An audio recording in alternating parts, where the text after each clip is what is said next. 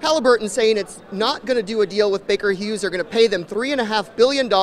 Baker Hughes saying they're going to buy back stock, pay down debt. Right. Your thoughts on the breakup of this deal? How could anyone ever think that this deal was going to go through? There was really some very poor lawyering. We don't talk about that enough, but I happen to like Baker Hughes as a company, I happen to like Halliburton as a company, but they were advised really terribly. They were advised that, listen, if you sell off this and do that, the Justice Department is going to be fine. That was a total misread of the antitrust. TheStreet has had remarkable reporting about what antitrust has been up to, and had they read some of the stuff that we wrote about, now hindsight's 2020, but we've been saying this stuff, you would never have done that deal. I don't like either company. Action Alert's own Schlumberger say that's the one to buy right here, right now.